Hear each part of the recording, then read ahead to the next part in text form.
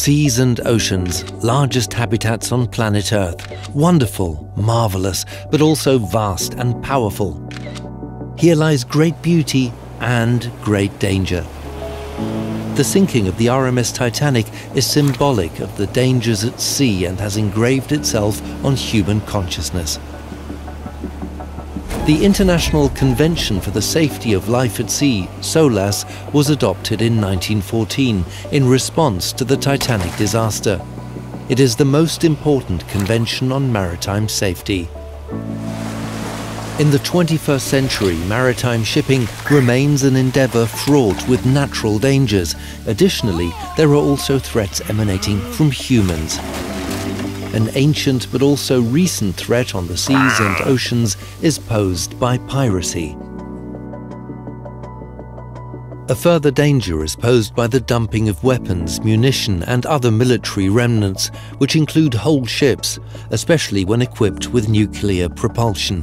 One consequence is that fishermen occasionally haul in old sea mines with their fishing nets, or that ammunition dumping sites conflict with other uses or activities on the sea. Such military remnants in most of the world oceans are ticking time bombs and in many cases is striking danger for humans and the environment.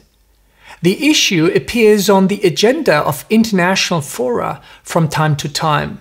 For example, at the International Maritime Organization, but legally binding instruments are still missing.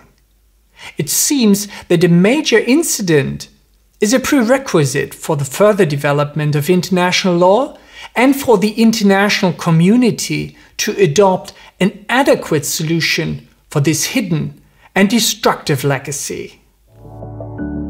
The SOLAS Convention was amended and updated in accordance with recent challenges over the last decades, for example in 2017 with the adoption of the International Code of Safety for Ships Operating in Polar Waters, Polar Code. The code became necessary since new shipping routes emerged in formerly ice-covered areas due to climate change. For example, the Northeast Passage and the Northwest Passage in Arctic waters, which provide a shorter voyage between Europe, America and Asia compared to the alternative routes through the Suez or the Panama Canal.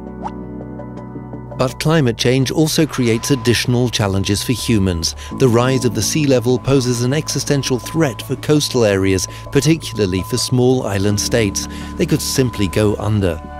Climate change and oceans, a hot topic which deserves even more attention from the international community.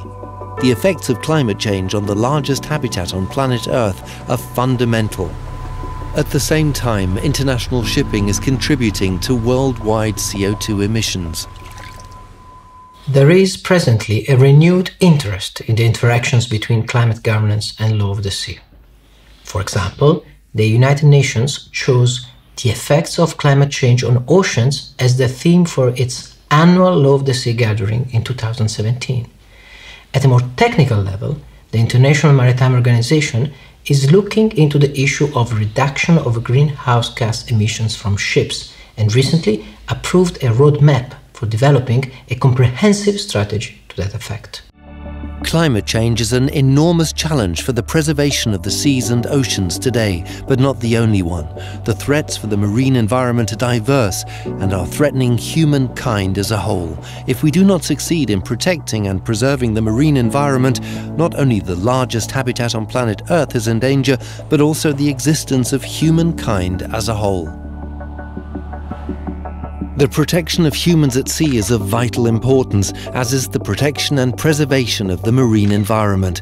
It's a challenge pertaining to the survival of humankind itself. The international community has to safeguard the ecological well-being of the seas and oceans.